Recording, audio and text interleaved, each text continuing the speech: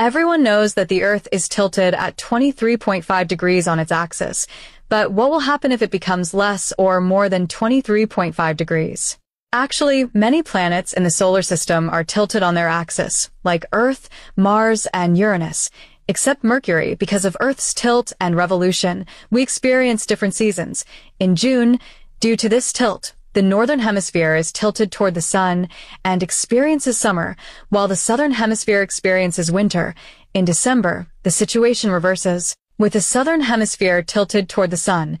If the Earth's tilt were 0 degrees, both hemispheres would remain at an equal distance from the sun throughout the year. As a result, there would be no distinct seasons like winter and summer.